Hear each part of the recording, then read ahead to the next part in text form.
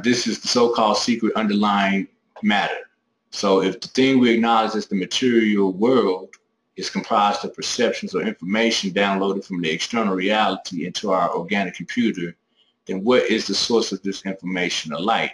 If the matter doesn't have a self-operating existence and is only a perception, this perception must have been initiated by another source, and it must be in continuous perpetual motion, or matter will cease to exist.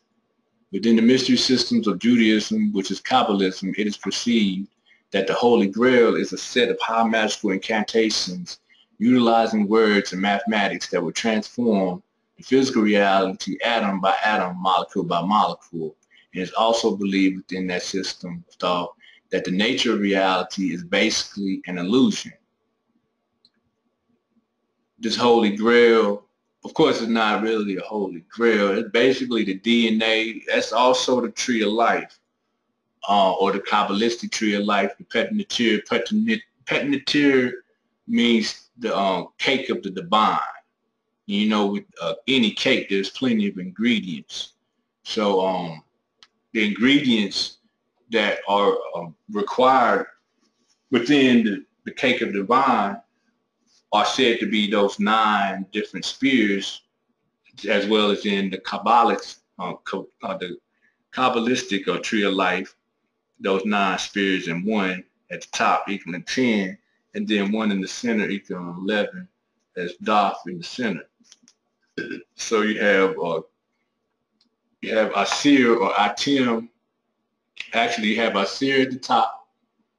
You have Sakir, meaning spirit, or basically just also the secret. That's where we get the word secret from. Then you have Tahuti, wisdom. Then you have Ma'at, the balance of truth, love. And then you have Harukutu or Keti. That's the light of the 2 ways, or the 2 lights of the way. Then you have Haru, the light. Then Heteru, the house of light, where everything is gestated and birthed. Then you have Sebek, it's the sublimator, the one who separates as well, but the one who sublimates the energy from the house of light and the light being semen basically, but it's also the energy that's being transduced into the physical reality by way of Tahuti. Remember, Tahuti is the one who transduces the information, and what took place in the storyline is Tahuti gave Haru his right eye back, or his left eye back, and his right brain activities for his creative abilities. And then after the 8th spirit of Sebek, then we have Aset, the 9th spirit, then the 10th spirit of Geb, the planet Earth, or Malkut, on the Kabbalistic tree of life, Malkut representing the kingdom. But those different spirits are basically, again, it's the representation of the blastula cell, or mitosis, the first cell being split into 2 and the 4 and the 8, and then the 1 being Amun Ra, or Ra, whether or not being the light giving that energy life. Basically also is the DNA. If you look at the tree of life, you see that it's formulated somewhat like DNA. See, it has, and as well as the Merkaba, it has those different triads within it, up and down. So if they move around a little bit, you know what I'm saying, you see what it is. But basically that's the Holy Grail as well. You know what I'm saying? And through different incantations or words, haikus, we open up those portals. You know, I gave you guys that that one little system, you know, the Uatchita Smai is kind of powerful, and also the wearing of the heart. It's the old school wearing of the heart, but the new school is the new poo. I am affirmations, basically new poo haikus and dual haikus, praise affirmations and I am affirmations. Well, I am power words and praise power words. So, like I said, I did those right there, not even really paying attention to the definition because we don't want to get caught up on what it's defined as, because that ain't what the DNA is located. The DNA know what it is regardless if we do physically in our own personality. Remember, the personality is perceiving. The higher state, the true self, is the one conceiving and saying, go out here and do this. You know, so when we get caught up on trying to be, actually trying to be, because we're not going to be the true self. The true self has already done this stuff. It's already done it. You know what I'm saying? We supposed to just be doing what we supposed to be doing physically. That's why I be beating my ass up, you know, training in the martial art, because that's what the physical thing is. It's part of my DNA, but yet still the DNA is infinite. It's past, present, and future. You know what I'm saying? So it's already been done all this stuff.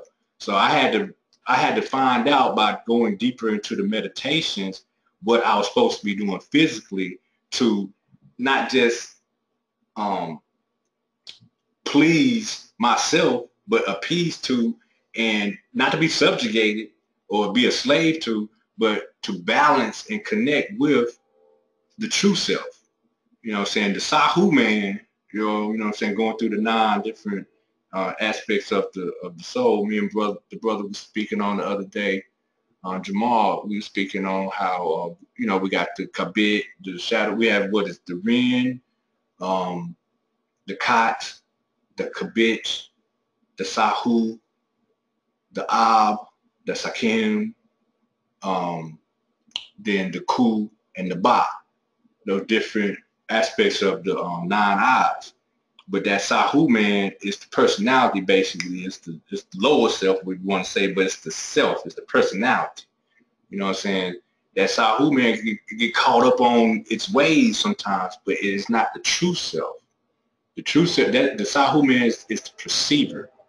So again, the true self conceives, the mind or the brain receives, and then transduces the energy so that the physical brain or the physical body perceives. So when the perceiver thinks that it is going to be the one that's creating as well, then we get frustrated because the creating process ain't taking place the way we perceive it to be within our ego. But when we let go and let God have it, I mean, we are the God, but God ain't localized in this physical time thing we got going on. It's God already done it. We already done it. You know what I'm saying? So when we get so caught up on certain physical activities, trying to, you know what I'm saying, that takes away from that energy. You know what I'm saying? You feel me? So sometimes it's best to sit still and do what we're supposed to do physically and let the God energy go do what it's supposed to do spiritually, intelligently. You know what I'm saying? Tell it what to do if you want to, if you feel like it, but don't go out there and try to do its job. You know, that's like if you look at it like this, you got a football team. You got quarterback, you got the center, you got the linebacker over here, the wide receiver, the safeties, and all this on the other side, the cornerback. What if the linebacker say, "Hey, quarterback, I want to play your position today." You know what I'm saying? That ain't gonna happen. He might be able to throw the ball once, but he ain't gonna be fast enough to juke. He gonna be his arm ain't gonna be strong enough to throw it down that 20-yard line accurately every time. You know what I'm saying? So everybody, as far as like that concerned, we as physical entities connected to our true self, we don't have to do the job the true self has in order. We are here to do what we're doing in the experience. The true self already done it. And we're supposed to be experiencing it as far as it's being mapped out in the DNA. You know what I'm saying? So, but when we're dealing with now time, that means we have the inner peace and we accept. We go through that process of the emotional exchange where we take those negative lower energies or the emotions and we exchange them for positive higher energies or whatnot, I say higher, but when we say higher, lower, that means we are saying something is better than the other, and that's not a balance. Basically, with that word, with our words, sometimes we need to have constructive, criticism of how we are speaking to ourselves. Even when we talking to others, because higher means that this is sitting up on a plateau and it's better than, but it is the same thing. Like I was speaking out of the Tao again right here. Um, not, but it states right here.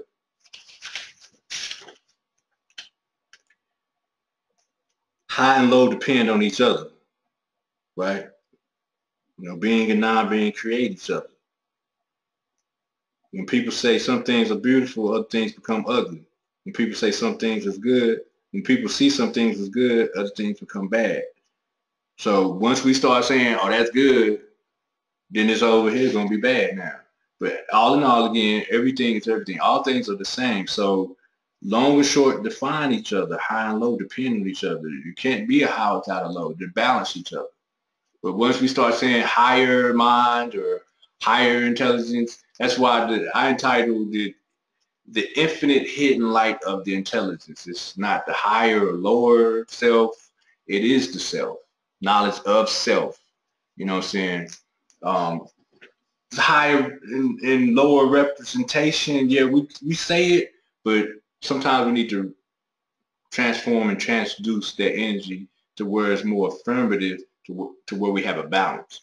And that balance is in love. You know what I'm saying? So basically, all I'm saying is, I know I say it still, but I notice I'm like, hold on, higher, lower.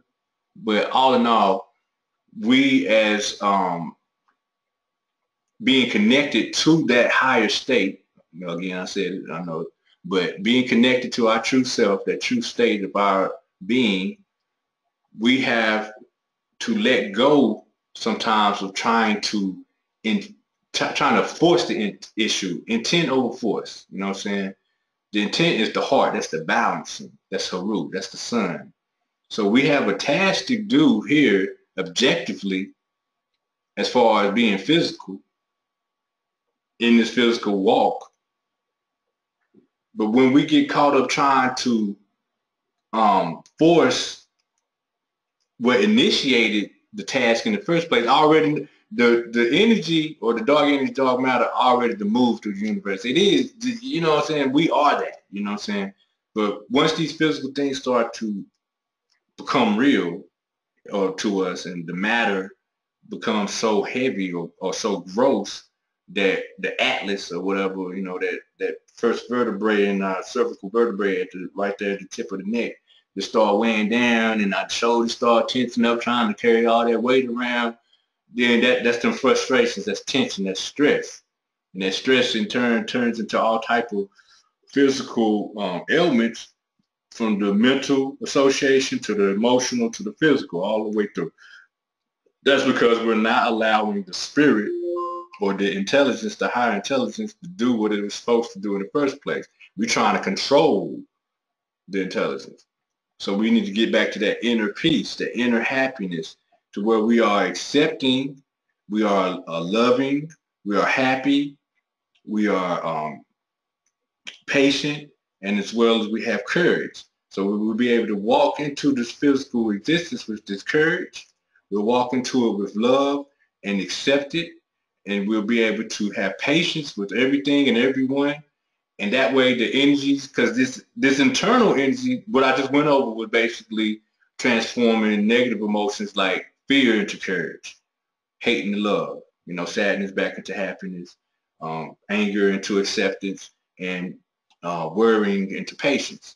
So when we convert those inner energies into those positive energies or whatnot, then what's going to take place is the organs, which are also connected to the dark energy and dark matter, will be able to utilize those enzymes and those hormones and that blood to do other things because it's not going to be ill or sick or whatever. It's not trying to fix something all the time, you know what I'm saying, in the physical body.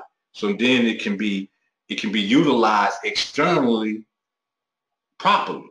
And we ain't got to force it, you know what I'm saying? Because if it's trying to heal, inside, then that's force. But if it's already healed, or even if we put in the mind into an intent over force, then that energy is gonna be like, wow, that felt good.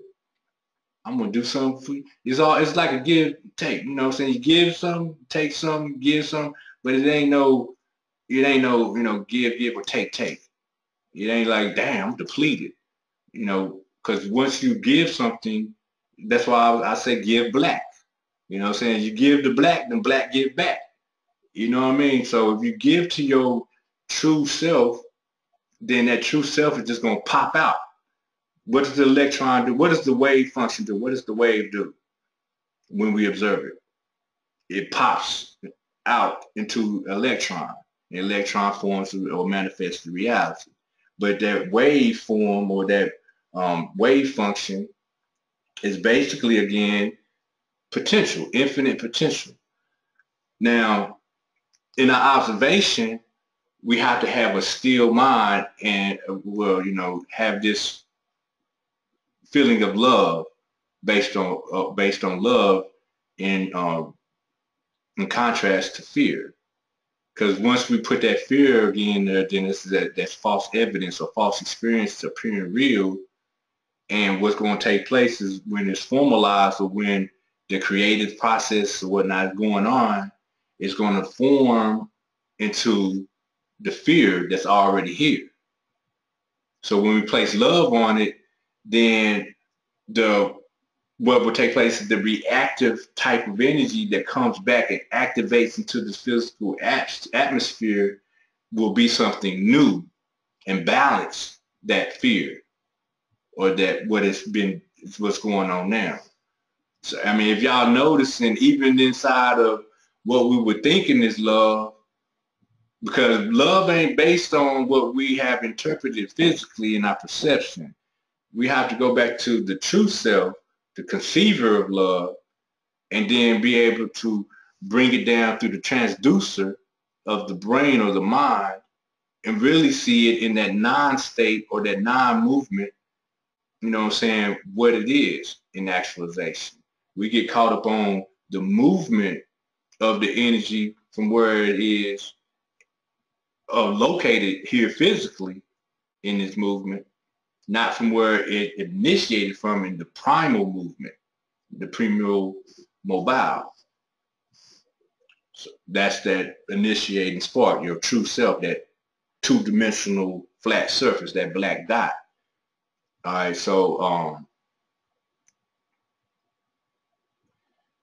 this is the so-called secret underlying matter. So if thing we acknowledge as the material world is comprised of perceptions or information downloaded from the external reality into our organic computer, then what is the source of this information? That's dark energy, dark matter is the source of this information. Or consciousness, basically we call it consciousness, but truly it's intelligence. Because we have a misconception of what consciousness is, basically. Hold on, we get to that. If the matter doesn't have a self-operating existence in its only perception, this perception must have been initiated by another source. All right, so within the mystery system of Judaism, that is called Kabbalism, is perceived as the Holy Grail. We just spoke on that. So we are conditioned to think of space as being empty and matter as being solid, when the reality is that matter is it's insignificant. 99.9999% empty space. Scientists thought of an atom as a hard ball, and then they said the atom was a point surrounded by a probability cloud of electrons popping in and out of existence. Then scientists found that the nucleus, which is the most dense aspect of the atom, also popped in and out of existence, the same way the electron does. The most accurate conclusion towards the nature of the atom is that it is a thought, a mass of concentrated information, like a wave of intelligence. So we go back to atom. Atom is non-being, tim, right? Or complete or incomplete. It can also be discerned as a mass of concentrated information, like a wave of intelligence. Concentrated information that's being concentrated into a cluster of light, wave intelligence, a wave of intelligence that's coming from the opposite end, floating in by way of semen or whatever you want to call it. Also, that's through the fatherly energy, dark energy coming into the mother, the womb, dark matter, then formulating into the sun, the material, baryonic material that we have, as far as like planets and suns and as we spoke on earlier, um, meteors and comets and things like that. The human aura, for instance, is an illuminated living energy field that extends beyond physical boundaries. It is the light extension of our soul essence. Biophotons are particles of light which emanate off of all living things. These biophotons transmit our consciousness and information similar, that's a train going by part itself, information similar to the sounds and images transmitted from a TV or radio from wave frequencies we can't see with the physical eyes. The origin of the transmission is unknown, yet we still receive the information. So these biophotons transmit our consciousness and information similar to the sounds and images transmitted from a TV or radio from wave frequencies we can't see with the physical eyes. The origin of the transmission is unknown, yet we still receive the information. So what it's talking about is the frequencies that are coming from the wave function. So these biophotons coming by way of the sun, step down information. We have universal cosmic information, then we have galactical information, then we have solaric information, then there's another step down to photonic information. That photonic information, photon, light, photon, light of the sun, pataan, pet, heaven, he, infinite, ta, earth. So pata meaning the infinite light, or the infinite pata, on meaning light of sun. So pata, heaven, te or ta, earth, he, infinite. So the infinite light from heaven to earth. So that photon is this infinite light that's spiraling down and then formulating into DNA, basically, because all things have DNA within it, formulates into that DNA by way of dark energy from the step down, cosmic, universal, that's dark energy, step down into galactical energy, going into dark matter, then step down into solaric energy, going into the baryonic or into the suns, and again the material type of aspects of dark energy and dark matter. So then it steps down to the other aspects of life, what I'm saying, as physical. So as above, so below. That photon, these biophotons, that bio means inside of the physical biology of man, these biophotons transmit our consciousness and information. The brain, or Tahuti thought, through transduces, melanin transduces the vibration into sound and the heat into light, so that we can discern it as consciousness or intelligence. And this information is very similar to how TVs get their information, by way of these frequencies that we don't see, but yet then we get this information transmitted to us by way of the TV or the radio. But the frequency, we don't necessarily see the radio frequency, or, or the television signals. But then we see this light and this sound. We hear the sound that's coming from that. It's a sin wave. That's a what you call it? That's a wavelength right there, or wave function, and that's the letter M. M again, mem, mother. Mother means or mem means blood, water, as well as chaos. That look like chaos right there, but then it comes into when it's balanced. Right here, it's the same image, basically same symbol. When both are balanced, set in the root, are standing together, then we have life. You got night and you got dark. You know what I'm saying? If you know anything about growing crops, vegetation, you have to have a vegetation state where it's going to be light and dark. You have to have a time for the sun to hit it and a time for the dark to hit it. Imagine if trees got sunlight all day long, 24 hours. Or imagine if that tree got darkness all day long. If it got sunlight all day long, it's going to grow too fast and degenerate. If it got darkness all day long, it ain't going to grow at all. It's going to grow slow and fall apart, dilapidate a lot faster. But that balance is what grows that tree for 100 and something years. You know, so that tree will do what it's going to do. Everything in this reality exists as waveforms, sometimes called patterns or scene waves, signatures, or sound waves. Everything from our body planets to the entirety of the universe are waveforms. Dimensional overtones are differentiated base rate wavelengths. The difference between this dimension and another is the distance or length of the wave. This is very similar to a TV or radio transmission. When you change the channel of the TV or the radio, it changes what you're observing from that device. It is the same for dimensional overtone shifts. If one alters the base rate wavelength of their perception, and by doing such change the physical patterns of their body to a wavelength different from this reality into an alternate dimension or universe, the indivisible dual self would disappear from this world and reappear in the dimension that is attuned to their consciousness. As one elevates into dimensional levels, the wavelengths become shorter and higher frequencies are produced, which in turn imparts more energy and light. As one descends dimensional levels, the longer the wavelengths become with less energy or more densely developed.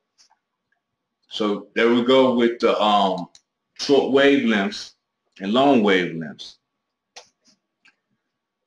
If you recall, with these technological devices that we have, these electronic devices in the house, good tips, tricks, unplug before you go to bed.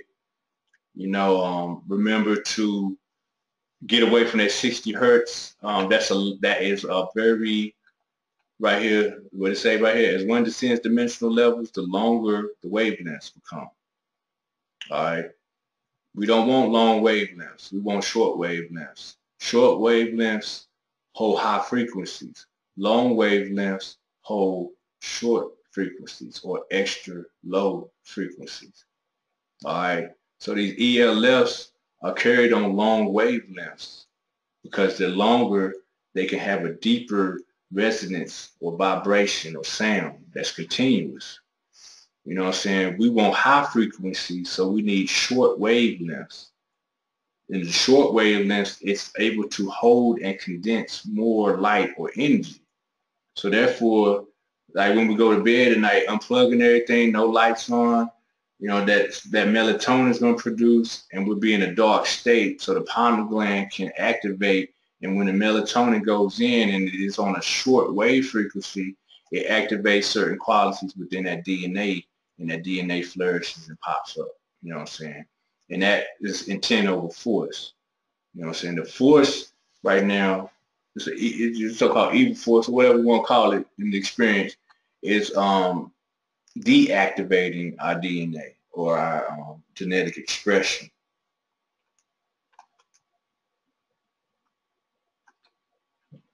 There are specific wavelength harmonics between this universe and the next, just as there are spaces between each note on piano that will produce a different sound. So it serves to be the same dimensions, overtones, and universes. All the notes in the chromatic scale equals 13 notes. Friday the 13th, happy Friday the 13th. The 13th note defines the next octave or dimension. It's a new beginning. Just like the 13th letter in the alphabet is M. 26 letters. 13 plus 13 is 26. The 13th letter defines a new beginning. The letter is M. M is, again, blood, chaos, and water. Wave. You know what I'm saying? So that's that potential right there of a new beginning, a new dimension. It's the next octave or overtone. Each note or overtone produces a different octave of experience with more universes and dimensions to explore. So each overtone, each 13th note has a new, or it has a different universe and different dimensions to explore. So there are infinite possibilities of expression by way of the intelligence that creates the perception, which transports our souls through these dimensional doorways. Remember, each soul is basically that black dot, that Merkaba, that's connected to the larger Merkaba of the dark energy, dark matter, or that undifferentiated energy matter. So these dots, these 144 that initiated off of that, the 144,000, the first fruits, the first sparks that flew off of that are interconnected throughout the universe, this holographic universe, formulating all of these different types of energies that's outside of us. We are doing that, intentionally, intent over force. You know what I'm saying? All right, but right here, there are overtones. That's how this is popping off. There are overtones produced at different octaves of experience with more universes and dimensions to explore. So we thinking we're here right now, but we somewhere else in another dimension doing the same thing in a different light. And then there's another dimension with another overtone and other, because there's infinite possibilities within the infinite potential of the wave function. The wave function, again, basically is Kim. It's the no thing. You know what I mean? So that no thing is on the other side of this physical holographic expression of the universe. It's coming forth from that. It's the picture. The painter is still over there painting. That's us. The true self. You know what I'm saying? The reason I say us is because you're on here. You know what I mean? So therefore, if you are walking towards these certain things in your life right now, it's only for one purpose and reason. Remember, the purpose ain't the reason and the reason ain't the purpose. Some people think because they're trying to get some money, trying to manifest something for their children. They're trying to save their marriage or get mom and daddy right because they got diabetes. No, not really. It's just because that's who you are. You doing it like that in your physical personality right now. But sometimes we gotta let go of what we are perceiving as our personality and allow the conceiver that has already done the creation process for us, the physical thing. All that has been done and taken care of. Irregardless of what's going on with mom and daddy and with our children, I know I love my children. I love my mom and dad. Got to. That's balance. You know what I'm saying? But we also have to relocate that from a physical sense into the true self. They are only outward representations of what is taking place inside of our heart. It's something for us to look at and to experience and to be able to say, wow, look at me on that as my mama. Look at me as my child. Look at me as this white person over here. Look at me as this tree. Look at me as this bumblebee. Look at me as this piece of shit. Look at me as this car. Look, so all these physical things is out here in this multiplicity. It's really us expressing ourselves externally from an inner reality through that transformation or the transference of energy. Remember, energy can't be destroyed or created. It can only be transferred and transformed. So as this dark energy and dark matter is being formulated and transformed or transferred to another entity or substance or object in the physical sense, you got to remember where it's coming from. It's initiating from this right here, these overtones. Produce different octaves of experience with more universes and dimensions to explore. Each indivisible dual self, as well as the objectives outside of the dual self, are only dimensions that are being explored. They're overtones. We look at this thing like it's a book, and then we look at the words like they words. They're just represented to us from another dimension so that we could be reminded. Remember, remember what happened with time. Time, again, another definition of time is de-mind, to divide the mind. So that to remember means to put the mind back together or to put all things back together. They dismembered Osir to 14 different pieces. But today, 13/1, January, we're putting those pieces back together. So what the pieces that have been fragmented in this multiplicity of reality, all within us. But as we're looking at it from an external point of view, it's been jagged, and we got those earthquake pieces, in that glass. So now we can't really see ourselves. So we got to get that smudge off of there, get some Windex or something, not really. Get some ammonia, some carbon and ammonia, the chemical stuff, the chemical attributes for melanin. And and then we clean that window and we make it anew. You know what I'm saying? By seeing that the window ain't even really there. The mirror is not really there. You know what I mean? See the energy, or see the dark energy, dark matter that is formulating that thing there. That's that balance. That's that antimatter and matter coming into pure energy. And then being able to look at it in life as we walk. Like, wow. And accept every experience for what it is. All right, so there are infinite possibilities of expression by way of the intelligence that creates perception, which transports our souls through these dimensional doorways. Between each universe and subspace or overtone universe, there's an absolute no thing, or the void, called the twat in Kemetic thought, Bardo by the Hindis, and Wuchi by the Chinese. Each time we pass through one dimension or overtone to the next, we pass through a void of blackness, darkness. That's that melanin. That's the dark energy, dark matter. The blackness of the void between the octaves is greatest and more powerful than the voids that exist within the octaves. So that blackness of the void between the octaves is greater than the power and more powerful than the void that exists within the octaves. All of these dimensional doorways and paths are superimposed on each other, so every point in space-time contains them all. The door to any of them is anywhere. So go back to this. That blackness is more powerful than the actual octave, or the actual void that exists within the octaves. That blackness is equivalent to, for instance, what is it? Orion's belt, right? They say it's Orion's belt has the gateway to all interdimensional portals. You know what I'm saying? So that would be that blackness right there. You know what I'm saying? As far as on this side of those octaves and those overtones. So that blackness right there is like, it's what it say right here. Each time we pass through one dimension over time, the blackness of the void between the octaves is greatest and more powerful. That means it has more dimensional doorways and more overtones than the void that's between the octaves. The blackness of the void between the octaves is greater and more powerful than the voids that exist within the octaves. All right, so within the octaves, so we have octaves right here. That's a 13. But that blackness that's right there at the end.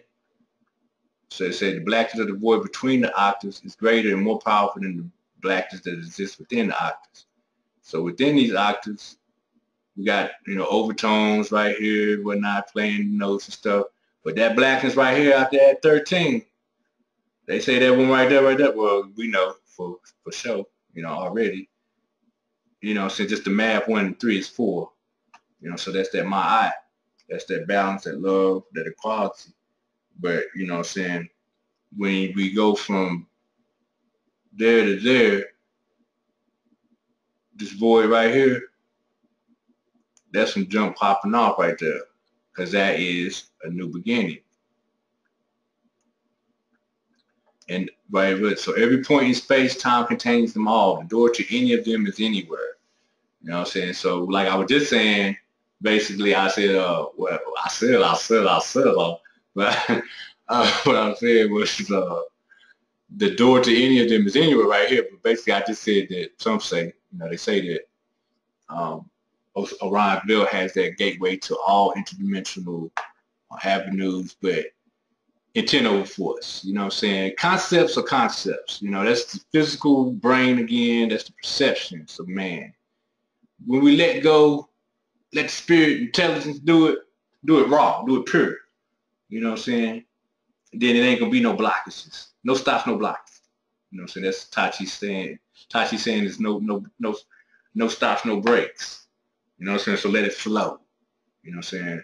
Basically, in the flow is one who has developed in the Tai Chi forms. I'm about to get into it too. We're gonna do a couple Qigong's because next week is the last session, and I get thanks for everyone for attending and everything. Next week is the last session, and that is going to be all Tai Chi and Qigong's and whatnot. We're going to try to go over the form. I don't know how I'm going to do that, you know what I'm saying, on the computer screen. It's just, I mean, I put it online, you know what I'm saying, as far as like the movements. So you got the video, that's cool. But I've been teaching this small form in the class here for 8 months now, the small Tai Chi form, the one I threw online, and we still ain't got it together, which is cool. I'm moving slow with it, and it's always new students coming in or new participants. So I always go back to day one when a new student come in, because I don't want them to be lost just by jumping on wherever we at. But it's a small form, so it's not many postures in the 36 postures and all. So it can be learned and developed pretty fast, but to perfect something and get in the flow is like a 10-year process, they say. I've only been practicing Tai Chi for going on 8 years, 7.5, 8 years now. People want to call me a master. I'm a master student. I can say I'm a student. All in all, I haven't mastered it. I got to that flow. Some people, I've heard that I had the flow, but I don't see it yet, because I've been critiquing myself in the mirror. And I see it. And I wipe the smudge off, but I see, oh, another new smudge. You know, they call Mako. This science was now quantum mechanics is set. Okay, let me get back right here. The quantum mechanics is a set of principles studying the subatomic and atomic level of matter. This science is known by the ancient masters of I.C.G.R.O.M, our brothers and sisters, for thousands of years. Quantum physics states that the observer influences the outcome or alters the consciousness of the experiment and collapses the wave function simply by observing. And this is all dependent on his or her belief patterns. The pineal gland, the master gland, the all-seeing eye, or the first eye, whatever title we choose, is the uppermost situated gland within the endocrine system. It looks like a pine cone with an opening, similar, wait, where was I? I just moved it. It looks like a pine cone with the opening on one portion of it, which has a lens used for focusing light. It also has a color receptor inside of it, very similar to a cell phone. It has a built-in wireless transmitter. The pineal gland allows communication with other realms of light, in essence accessing higher dimensions and higher astral realms of light. Our ancient brothers and sisters had knowledge of dimensions, harmonics, and waves, and of universes residing within the overtones and octaves. This is the reason behind the great architects of antiquity building temples and chambers in certain manners in order to amplify sounds, lights, and frequencies, so to alter the vibratory resonance within the temples. It has been said that the ancient Egyptians performed secret rituals and spiritual exercises in the chambers of the pyramids to increase the size of the pineal gland in order to access more frequency ranges to other dimensions and astral planes.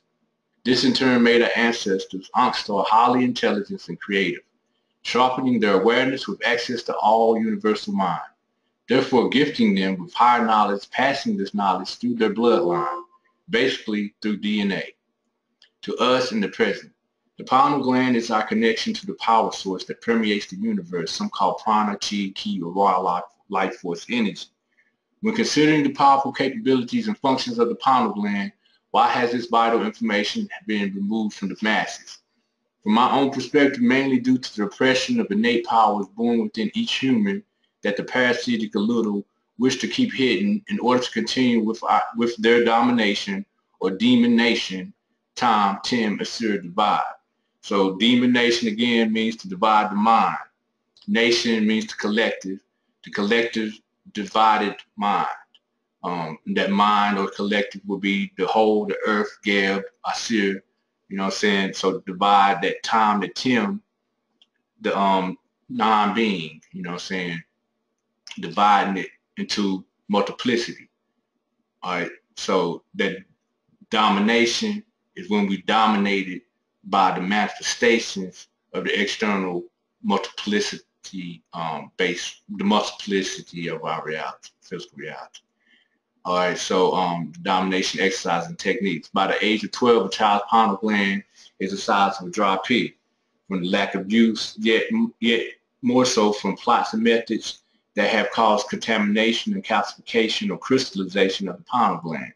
These contaminants include fluoride in drinking water, vaccinations, MSG, artificial food colorings and flavors, food additives, as well as binders, fillers, and preservatives. To awaken the pineal gland infraction, these items must completely be eliminated from my diet along with white salt, sugar, rice, and flour. Also unplugging from the TV and radio for at least 1 year due to its hypnotic effect on the psyche. Psyche also is equivalent to the soul, our own two-dimensional type of tele and visual interpretation of reality. All right, so also unplugging from the TV and radio for at least 1 year due to its hypnotic effect on our psyche and the extra low frequencies, which influence the pineal gland to act in accordance to the message when information or light is being interpreted throughout the complete structure of the human aura. When the pineal gland is online and awakened, it will speed up your learning and memory ability, enhance your intuition, wisdom, creativity, sharpen your awareness, activate your psychic abilities, allow communion with the ancestors, internal and external melanin, dark energy, dark matter, and bring about the highest experience of bliss, inner happiness, hotel. Meditation, reading, researching, and obtaining knowledge of self, the world, and the universe will also generate this awakening. All right. Not gonna go into that right there. We're gonna cut it in a second. We're gonna go into this will be sent to you, as well as I'm gonna go over this real quick though. The Chi life force, since we're talking about time, Chi life force cycle in daily life. So basically Chi, life force, raw life force energy, prana, you know what I'm saying, dark energy, dark matter, basically internal and external melanin. So give black. So in this circadian of the day, the sun cycle, or the cycle of the sun and the moon throughout the day, there are certain activities and certain, qualities as far as the organs are concerned that we should sometimes participate with and observe. All right, so 5 to 7 o'clock a.m., the large intestines is waking up. So this is time to get ready for the day. Heavenly and earthly chi is pouring into the body. We just got out of the bed, like yawning, stretching, we're getting that energy back in there. It's like a rapid flowing river. Activities should assist the embodiment of dreams. This time is a bridge between the spirit world and earthly world. So begin with light meditation, chi weightlifting, empty force breath, warm-ups, tai chi and qigong, and finish with meditation. That's normally, on a good day, that's when I get my meditations in. I meditate between 5 and 7, and that actually helps you total recall your dreams. When you go into the meditation, you'll still be in both realms. You'll still be in the subconscious realm, twat or noon or amenti, dark energy, dark matter. But you'll also be in the physical realm, Geb, Makut, whatever, you know what I'm saying? But you'll be here. So when we go into that meditative state right then, you can basically, again, total recall your dream state and bring that thing to fruition more properly, you know what I'm saying, by being able to activate both realms at the same time. So this is a bridge between the spirit world and the earthly world. Begin with light meditation. Chi weightlifting is basically is a relaxation and tension exercises where you're doing qigongs. It's also when you like for men, some of chi weightlifting they tie. Now it's gonna sound weird. They tie like some rocks onto a string, and then they're tied around the penis. Yeah, I know, right? Women they tie them around the breast. But basically, that's chi weightlifting. The other chi weightlifting is deep breathing, where you tighten up all your muscles, then relax. Empty force breath is basically when you bring in your abdomen in on the inhalation instead of having your stomach go out. Tai Chi and Qigong's warm-ups, finish with another light meditate or another meditation. I did that whole process for about like 2 years until I got a little bit busy to where, you know what I'm saying, I couldn't get all that in because it takes longer than 5 to 7 to do that right there. It normally would take me about 3-4 hours to get all of it in. So I would eat breakfast about like 9 o'clock. I'm about to go into that right there. So 5 to 9, I would be doing all that. Then I would eat breakfast about 9. It works out though. It does. They say the most successful people in the world get up with the sun. So that's between 5 and 7. So we should be getting up out the bed and rising with the sun, you know. So from 7 to 9 a.m., the stomach's starting to activate. This is the time that energetic dimension meets the material world of taste, nourishment, warmth, and splendor. A warm cooked breakfast or an all-fruit breakfast, beginning with mostly alkalizing fruit first, and then this can be the main meal of the day. So you can have a big old breakfast and, you know, keep everything else light throughout the day if you wish, or you can have a light breakfast and eat a nice sized lunch. Basically, I drink for breakfast. I don't eat anything at breakfast unless sometimes, yeah, maybe twice out the week. I can't say I don't every day because sometimes I do eat some oatmeal or some quinoa for breakfast. It depends on what I do the day before, what I'm on. Like on my hard day workouts, Tuesday and Sundays, I generally would eat a heavier breakfast on that Monday or that Saturday.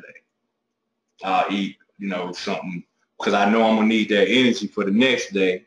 And seeing that Sunday I'm working out pretty hard, burning off a lot of energy, and then Monday come, you know, I'm gonna rest a little bit, but then Tuesday right next to it, it's gonna be another hard day workout.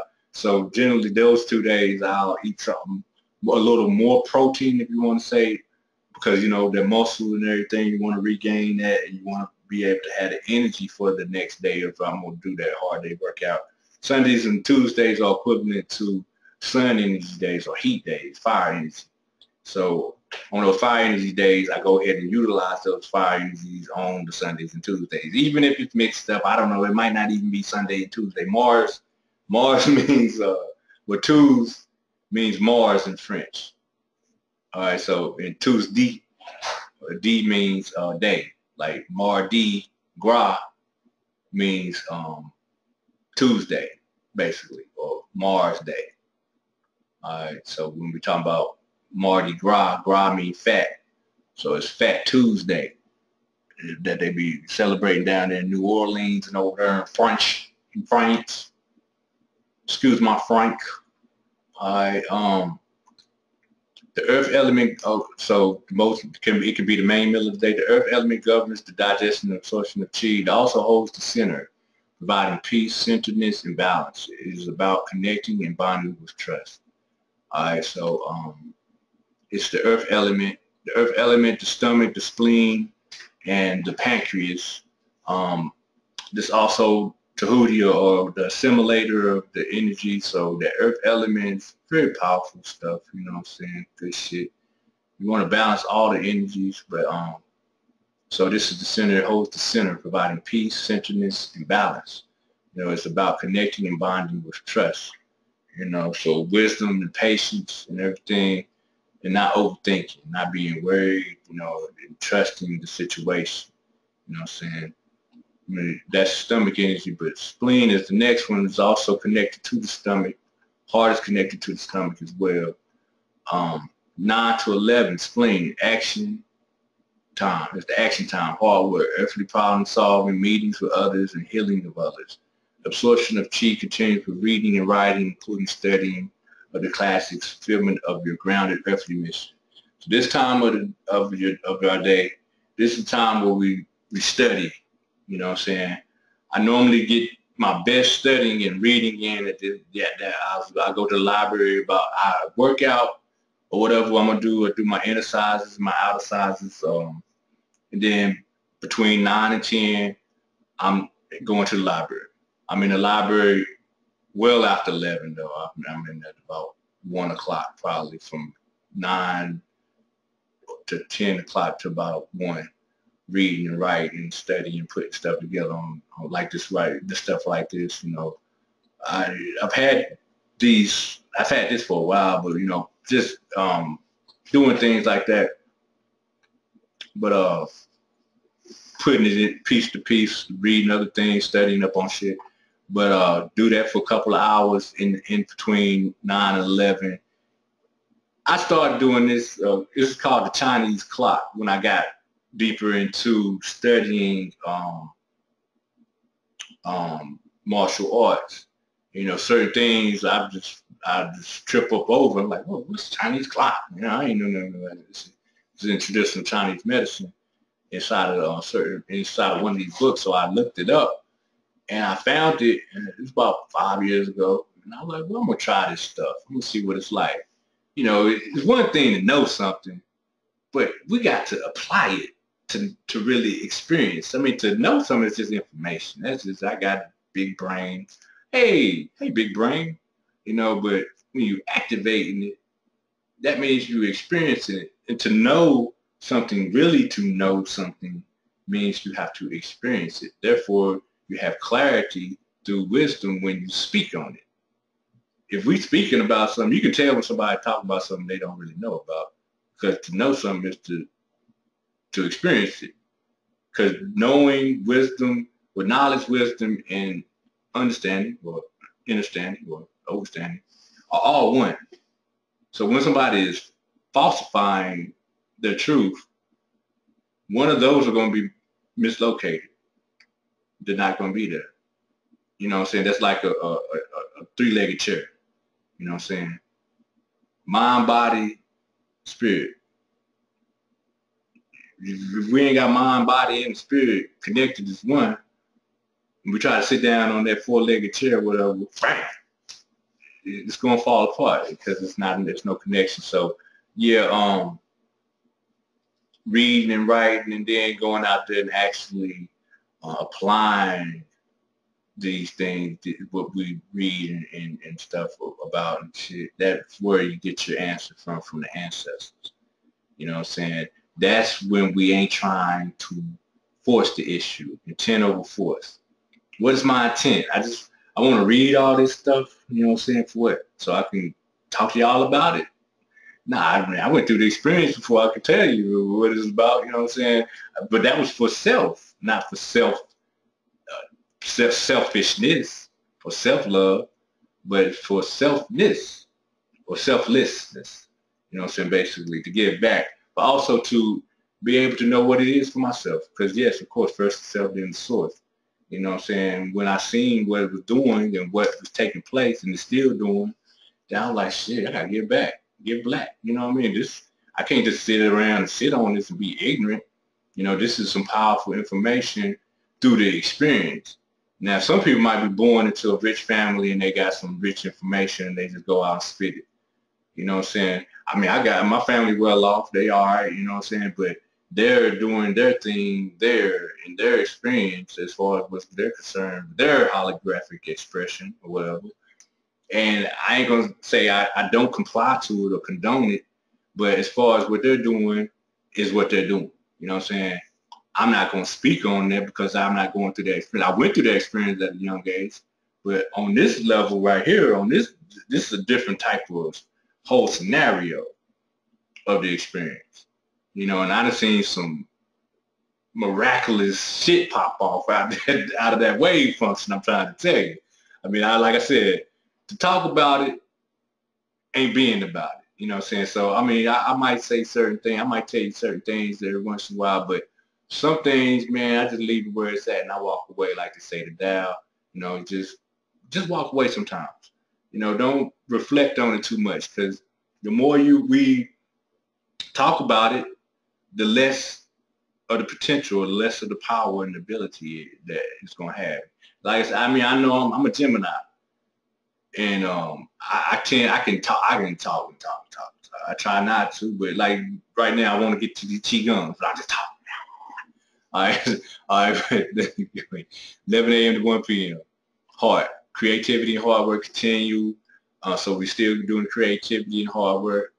Follow your heart and exercise the spirit that lives in your heart. I'm gonna send this to y'all. All right, so 1:30 p.m. small test. That's lunchtime. If you ever notice breakfast at school and in these different type of systems, like you go to work, hospitals, prison, um, different places. They're a factory, you know what I'm saying? They always have breakfast at school at 7 between, right here, 7 to 9. Or, school is opening up. Uh, lunch is in between these hours. All right, but that's small intestine time for lunch and start a begin phase. As everything's starting to go down. Take the opportunity to switch off with the power nap, get some of that energy back. Brief meditation, power nap, energy, get that energy back. The small intestine purifies creativity of the heart. 3 to 5 p.m. It's the bladder time. Time for activities that are more mundane and require little intellect or power. So, basically being with friends, or if you're going to do some type of work like that that's dealing with the mind, I do stuff right around this hour. I usually am doing things still for the family, or for, just riding around, doing stuff like that. I'm not reading. I'm not studying as much. I might listen to something, like if I have audios or something like that. I might listen to something if I'm in the car and I'm riding around, taking care of some things, some errands, running some errands.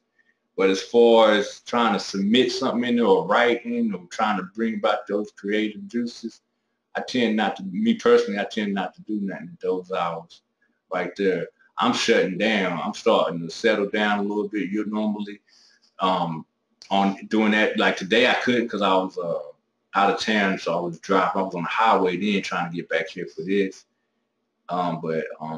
Yeah, I'm usually exercises at that time of the day. I might do some of these exercises like this right here, Qigong or something, sometimes throughout the week. I even do the relaxation tension at times on that day.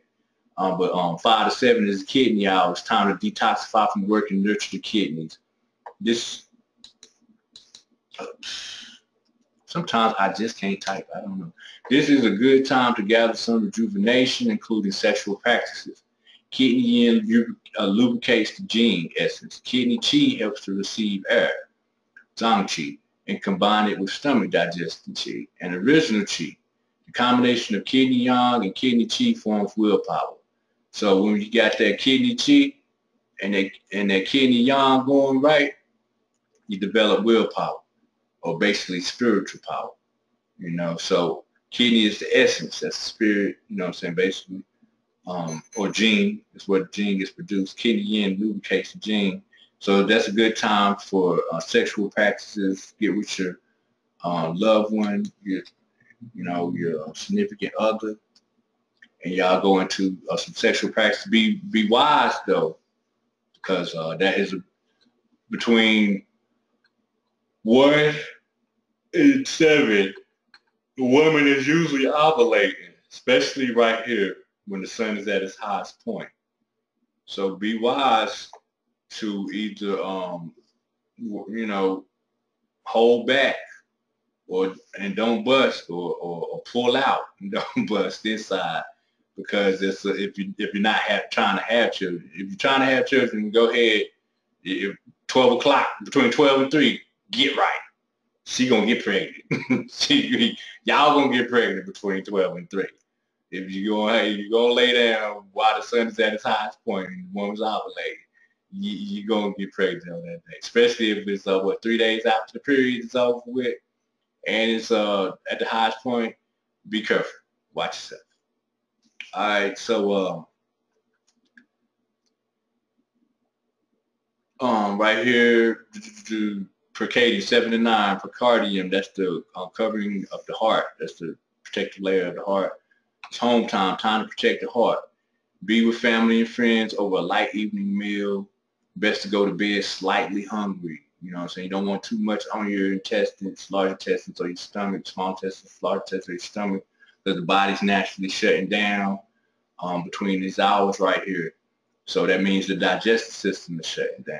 All right, so do winding down exercise, a little yoga, some Dao Yin, 6 healing sounds, um, 6 healing sounds meditation.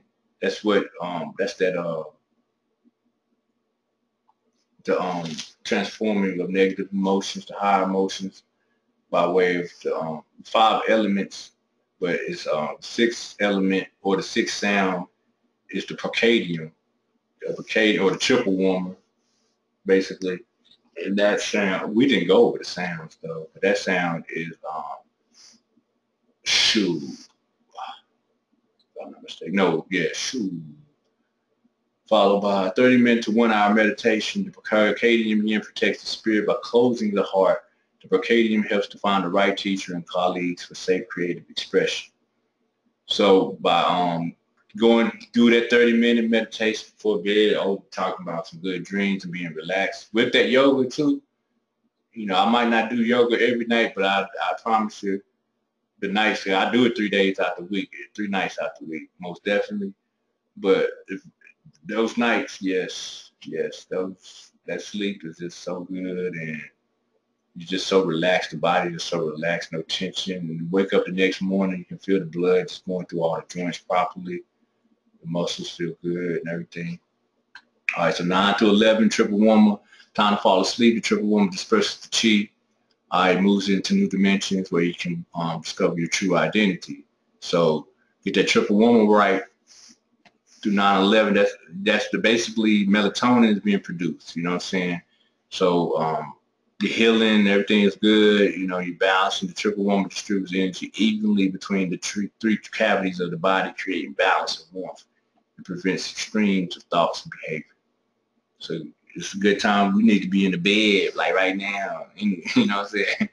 Gallbladder is 11 p.m. to 1 a.m. sleep time. So we're sleeping right at that time or whatever, you know what I'm saying, rejuvenating. 1 to 3 a.m. the liver restoration time. You should be in total yin state, fast asleep. This is when the ethereal soul, the Hun, ventures off to the spirit world to converse with the immortals and past masters. This is the time when the unconscious is supreme.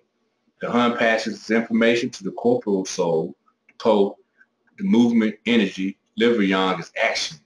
Liver yin allows us to retreat and wait. The liver provides the wisdom to know when to move and when to be still. It governs the eyes, tendons, ligaments, and storage of blood. If you ever notice between those eyes right there, or when we're in that deep unconscious, subconscious state in our dream, that's when we deep sleep and we be seeing all type of people. You know what I'm saying? I was seeing my dream doing, I just had a dream, somebody was doing Tai Chi in my dream the other night. I was like, I ain't gonna go into it though. 3 to 5 a.m.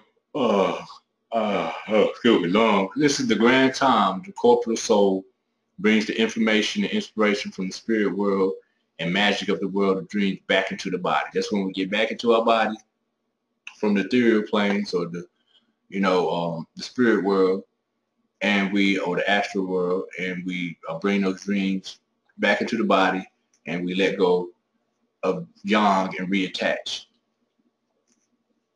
We are letting go of yin and reattach to the yang, actually, back into the body. I got those backwards for some reason. Letting go of yin, letting go of yang and reattachment yin.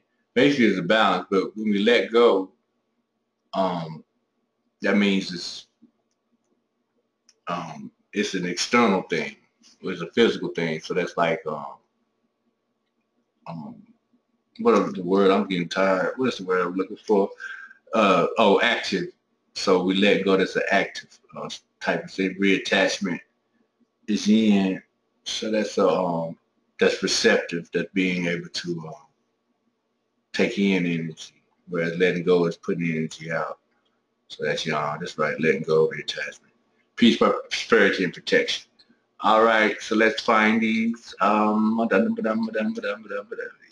go? Where'd he go? I think I put them on here.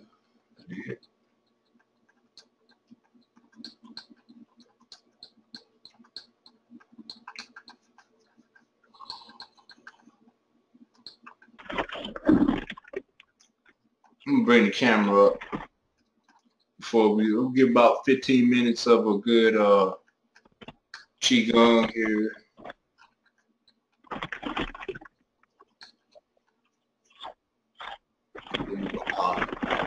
Next week we go deeper.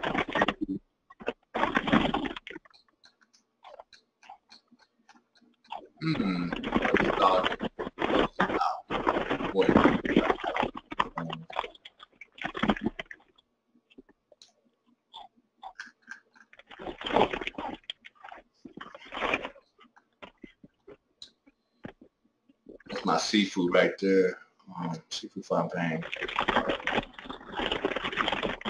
That's just opinions.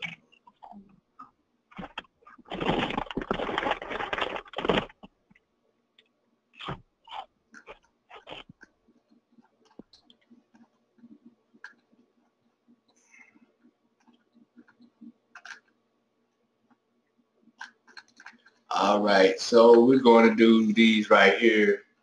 This is Yi-Jing-Jing. Yi-Jing-Jing basically means muscle tendon changing exercises. So it's going to strengthen your muscles and your tendons. It's an external type of Qigong, but it intent over matter, or intent over force. It is also a Neigong or internal type of Qigong as well. It can be, you know what I'm saying? Although it is basically focused on the muscles and tendons by utilizing Yi or your mind, spirit, basically your intelligence. It allows the Neigong aspect, the internal aspect, to also activate. All right, so we'll go over the preparatory exercises. Before beginning practice, the Qi needs to be awakened. So the preparatory exercises stimulate the body's energy cycle. It opens up the energy gateways and prepares the practitioners for actual energy work or Qigong exercises. All exercises begin from the horse ride stance. So stand attentive and relaxed on the earth, starting with the hips. Move the pelvis slightly forward, straightening the natural curve of the lumbar region so the energy can flow unhindered upward along the spine. So the third to fifth vertebrae at the lumbar region should go slightly forward, and that straightens the natural curve in that area. Straighten the hips with the pelvis slightly move forward, straighten the natural curve of the lumbar region. So the third and fifth, not to bend them in, basically when the pelvis goes forward, you'll feel the third and fifth vertebrae or the lumbar vertebrae basically start to align with the top of the spine or with the thoracic vertebrae as well as the cervical vertebrae. So straightening the natural curve of the lumbar region so that the energy can flow unhindered upward along the spine. Relax the area of the waist and hips so that the energy can sink back down into the dantian. All right, so the waist and hips should be relaxed. Everything's sinking down. Light on top, heavy on the bottom. But the waist and hips, the stomach, or basically right there, the lower abdomen, and the hips should still be relaxed, and the legs should be heavier than anything. The heaviest part of the body should be in the legs. The Hu Yin or energy gate is the point located between the anus and the genitals. That's that soft spot in between the perineum. That's what they call it in the medical terms. And the genitals, point located between the anus and the genitals, needs to be mentally closed so that the small cycle is closed and no energy will be lost. Bend the knees until you feel your thigh muscles working. So basically an inch to an inch and a half in the knees. The feet should be parallel to each other so that your ankles almost touch. Bear 2/3 of your weight in the balls of your feet, 1/3 on the heels. A Shaolin tradition, before any exercise begins, it is customary to circle the hands high above the head to collect the energy from the universe, sinking the palms downward. to be held in front of the heart region. So basically, you come into prayer hands or Buddha hands, and sink the energy down into the heart region. Oh, if we can get this on. All right, if you're watching.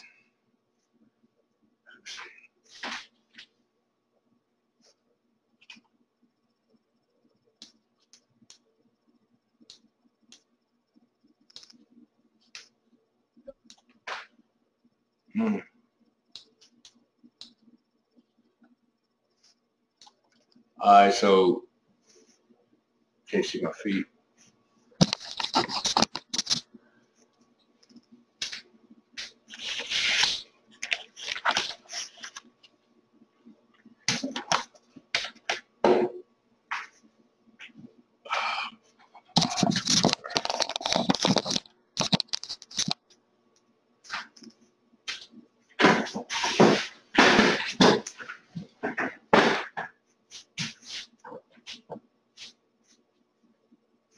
All right, feet.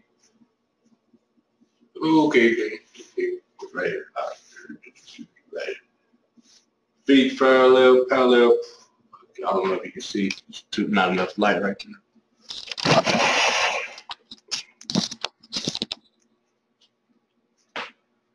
Shoulders width apart, toes parallel. You're talking about pelvis. So the lower back, the pelvis, sink into knees about an inch. Don't lock them out like that. Sink an inch to an inch and a half into the knees.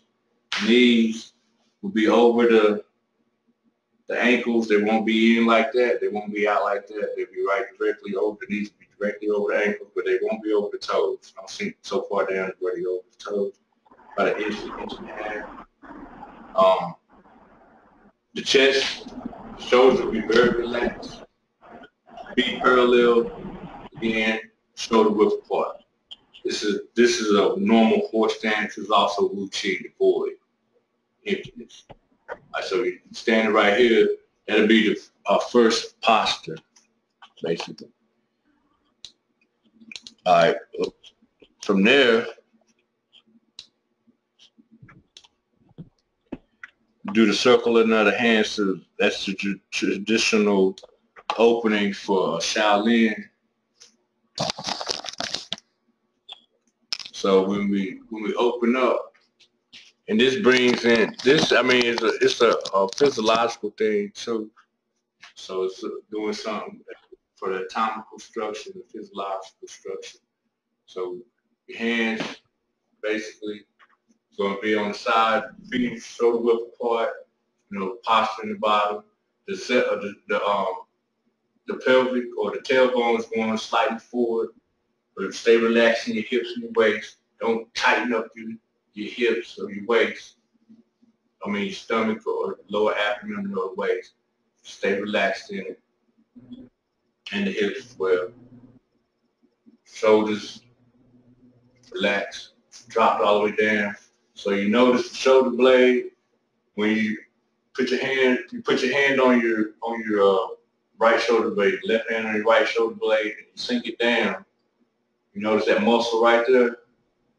You don't want that muscle right here to be tight or up like this. You don't want it up like that. So notice if it's up, just bring it down a little bit, because when we have that muscle up tense, it's going to obstruct the passage of the lung energy, because the shoulders are connected to the lungs. So if this is up like that, and we're breathing in, we're not going to activate all the potential of our lung energy to pass through into the heart or whatnot, so the flow of blood get properly and Qi move properly. So make sure you sink the shoulders. Sinking the shoulders. Chest sunk in. You don't stick your chest out like that. Chest sunk in slightly, but don't stick it all the way into where you got a hunchback. Your stomach. When you breathe out, you're going to make it pretty. When you breathe in, breathe all the way in. Sorry, man. Not too bad. All right. So first you breathe in, feed everything, breathe in, form Buddha hands right over the apex of you, where your palm gland is, breathe in, and place your hands firmly. Rest in there for a couple of seconds to relax, like that. So breathe in,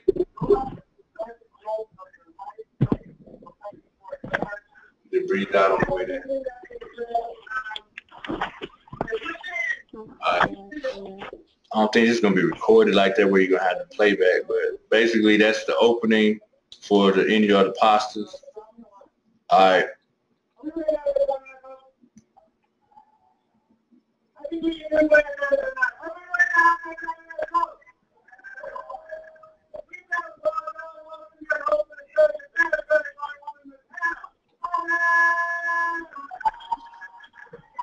Alright, energizing the temples.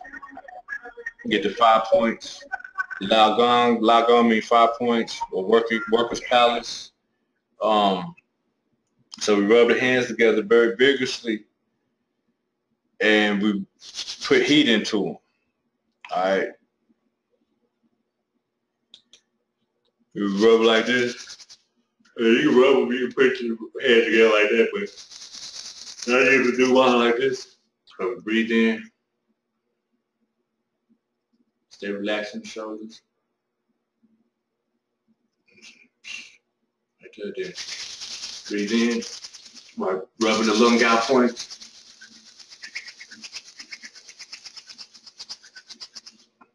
Then we place our hands on our temples, energizing the temples. So the hands go on the temples right here. This activates the left and right brain, relaxes the brain. This also helps with headaches. If you got a headache, rub your hands together. Especially, you can put it on the, you can actually put it on the spot where the headache is, and it'll alleviate the headache. But place it right here. We do this 4 times. Breathe in. Breathe out.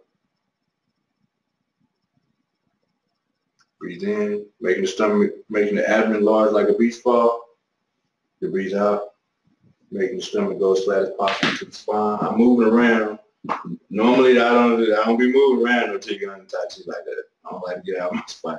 You know, you know, mindfulness, basically, you know what I'm saying, staying in that meditative state. Breathe in and breathe out. And put the hands down. You can do it one more time. So breathe the hands in, inhaling there, and exhaling on the way down. Breathe in, hold the breath, making the abdomen large like a beach ball, bringing up the perineum, the soft spot right there in between, and then float the hands back up to the temples. Breathe out, breathe in, and then breathe out. So that's energizing the temples. We'll do a couple more. Washing the face is very similar to energizing the temples. But this is what takes place. I'm going to send this to you. Energizing temple. Breathe, press both of your warm palms. But to prevent injury from coming to abundant, breathe out once deeply into your feet so it can sink down below. We didn't do that, but also do that within the other ones as well. This exercise calms and relaxes the body and the spirit because peace will require. 2 has to the brain to harmonize, encourage, and creative and comprehensive thought. Do these early in the morning, right before this Qigong. These Qigongs are good right before you go into that creative time period where you're writing and reading and everything. Help stimulate those energies. You bringing all that ancestral information back into the forefront too as well. So washing the face is next. Rubbing the hands again. Rub the hands a few times, and then I go over it. Traditionally, this exercise is repeated 24 times. It's, you know, say they do it 25 times, the women. So you ain't got to do it 25 times. That's really want to. It's up to you. I might do it 8. You know what I'm saying? That's just for me. I might do an 8, but I know I'm gonna be out there for a minute, so I want to get everything in that I can. So I have to minimize some of it. I might come back to it. So breathe in, breathe out, breathe in,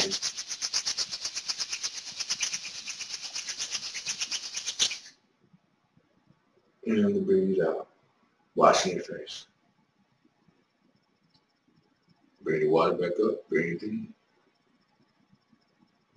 And breathe out as you wash your face. Breathe in.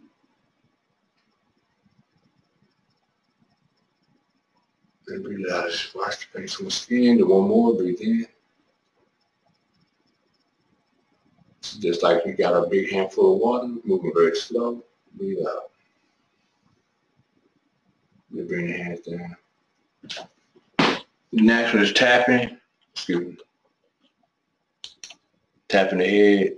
Start tapping the head with loose and relaxed fingertips with both hands, moving from front to back over the top of the head to the base of the skull. Then move to the area above both ears, tapping down to the base of the templates. So it's like that. We go over it. It aids with demanding mental work, headaches, and tension in the neck as well. All right, so tapping the head. You can rub your hands again if you wish. I normally do.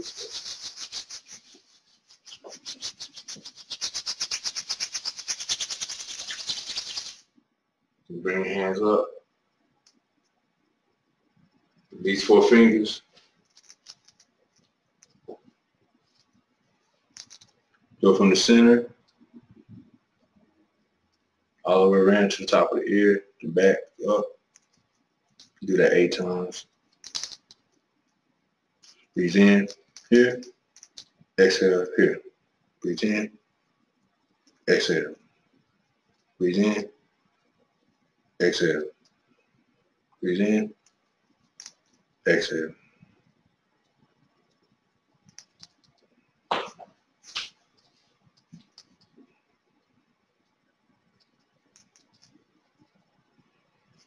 All right. That's tapping the head. Now we're going to stimulate the middle of the body. This would be the 4th form right here. Stimulate the middle of the body. Form loose fists, laying the thumbs on top of the index fingers. Tap gently all along the center line of the body from the breastbone down to the abdomen. Tapping, tapping can be done somewhat hard at the top of the breastbone, especially along the thymus gland, which is stimulated during tapping. Breathe in and tap from top to bottom or breathing out. When the body relaxes, the spirit becomes calm, conscious, and awakened. Tapping stimulates and harmonizes the primary energy channels along the front of the body and opens the gateway to the heart through which we can enter into spiritual union with the environment. Stimulating the thymus gland boosts the immune system and increases our defense and powers of self-healing. Okay, so this is tapping the front of the body. Again, I rub my hands in.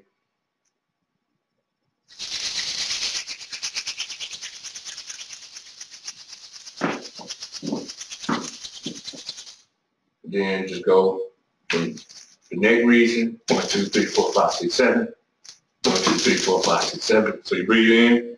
1, 2, 3, 4. Exhale when you get to the thumbs. 5, 6, 7. 1, 2, 3, 4, 5, 6, 7. Harder here, softer as it get here. Then switch your hands.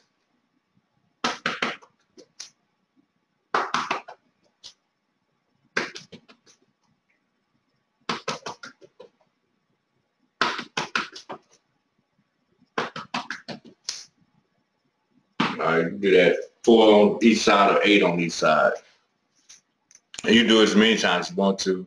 Keep it even though, keep the balance right. Tapping the legs and arms. Place loose fists on the lower back and the tap downward, following the sides of the legs to the heels. Follow the outer edges of the feet to the toes and tap along the inside of the feet up to the ankles. Tap the insides of the legs with the palms facing legs, moving upward to the lower abdomen and the dantian. Repeat this several times. Continue tapping with the right fist on your right hand, left on your right right fist on your left hand, and then gently tapping the outside of the arm. Oh, this is tapping legs and arms. We'll go over that next time. So stimulating the middle of the body, tapping the head, washing the face, and energizing the temples. That's what we just went over. Once again, energizing the temples, the labioles, 5 points, rub real good. Place them right here on the temple like that, like such. And just hold them there, breathing in, breathing out. Washing the face, same thing, but you wash the face, place your hands same place, come down, breathe out, get some more water, breathe in, breathe out, get some more water, breathe out. All right, tapping the head, same thing, breathe in, come in, get right here, tap all the way around, like breathing in, breathing out, breathing in, breathing out. Tapping the center. Breathe in, tap the center. From 1, 2, 3, 4, 5, 6, 7. 1, 2, 3, 4, 5, 6, 7. 1, 2, 3, 4, 5, 6, 7. 1, 2, 3, 4, 5, 6, 7. I'm gonna throw this one in there too. Tapping the so breathe in. And we'll cross our fingers like this right here. And place our hands over our ears. And we're going to tap celestial drum. Breathing in. Breathe out. Right? Breathe in. Breathe out. Breathe in. Breathe out. And that's going to move those energies right here, the medulla oblongata and everything right there, down into the pons, and allow that energy to flow down, the cerebral spinal fluid to flow down, then come back up, rejuvenate on the exhalation. So inhalation, tap, exhalation, go down, inhalation, comes back up, tap. And that's going to give you those memories back over time. I just was going to throw that one in there. But it helps with the astral, or with the ancestral and the basically Akashic records, dark energy, dark matter. Akasha means space records, so the dark energy, dark matter. Gonna close out. Started at 7:30, so yeah, we've been in here for a couple of hours. I get thanks, appreciate you guys for putting up with me. I know I got a heap of talking I be doing sometimes, but it's all good. It ain't like that. I appreciate, like I said, for you attending and learning more about you as I'm learning about myself as well. Everything's a memory thing, it's remembering. So, I enjoy every experience. It doesn't matter what it is. I don't care how many times I get pulled over by the police, I enjoy it. But yeah, you know what I'm saying. But yeah, life, just enjoy everything. Treat everything as equal.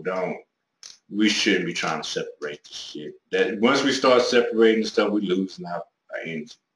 Because if it, like we were talking about earlier, if everything came from the wave of potential, a menti or team, that's non-being, time, right? So that non-being is undifferentiated energy matter. That means it has not been separated. Separation comes in at spirit of 8, that's Sebek or Set. All right, so when we get to Sebek, the 8th spirit, or it's also in the Kabbalic sense, what is Sebek? Had means glory. But when we get there, that sublimation in glory on the more pristine representation of what we call the 8th spirit. But when we are neglective and we're caught in the manifestation of material reality, then Sebek is that crocodile and it's that beast mentality, or is that one that's going to separate the physical body and keep the physical from the spiritual. at that 8th realm. So 7 and 8 right there, Heteru or a Netsak, Netsak, meaning victory, and Hod meaning glory. But when they're not connected and combined or unified properly, and we're utilizing the energies in the wrong way, then the sublimation will not take place. Sublimation basically means to obtain, retain, and cultivate, or basically means retain the energy. So when we ain't sublimating it, we exerting the energy improperly, and it causes other catastrophes, so to speak, in the reality. But we won't be connected to that wave properly, the potential of our true self. So getting that flow of energy in there and getting it popping and juicing is fun shit, man. It's good shit. And so I appreciate you guys. Like I said, attending. We're going to shut it down now. It's 11:30. You know what I mean? If y'all have any questions, let me know. But I'm going to go ahead and turn off the recording. I'll send this out probably tomorrow. It's going to take all night to. Matter of fact, I can't do it tonight because I'm going to have to turn off I'm on hotspot right now. So I'm going to have to turn it off because I'll run out of it if I leave it on all night. But I don't think, yeah, you know what I'm saying? So I'm going to turn it off. I'll probably do this tomorrow. I'll probably download it onto the computer tomorrow sometime and try to send it out either Saturday or Sunday. Got a few things to take care of tomorrow too. So get thanks and say peace, hotel. But also remember, you know what I'm saying, a time, non-being, non-thought, non-attached. You know what I'm saying? So harnessing and being able to control, or basically being at one with our emotions, the energy and motion, the dark energy, dark matter. You know what I'm saying? Try to make this easy and not be so complicated as science tries to complicate things. So what I'm doing, alchemical expression is the mysteries that's known and unknown. So that's the spiritual and the religious aspect. That's the left and right brain. So what's known is basically logic, left brain. What's unknown is basically, the intuitive, creative aspects of ourselves, the unknown, the mysteries that's known and unknown. So I'm trying to keep it in the most simplistic way that I can, bridge both of those together properly to you guys from the way I've received it somewhat, you know what I'm saying? I've jumped around, I went from, school of thought like meta, 5%, and all this other stuff into quantum physics. So that's why the name is meta magician, because I'm not really talking about metaphysical, like to talk about. I'm also talking about the quantum physics of it. So meta and shin basically means the same thing. Spirit, you know what I'm saying? Meta means beyond, or shin means spirit, but basically meta means spirit as well, because it's dealing with quantum physics, metaphysics, the same thing. Quantum talking about the fifth or the central spirit. But whatever. But yeah, so I just we're not trying. Meta magician signing off. All right, peace.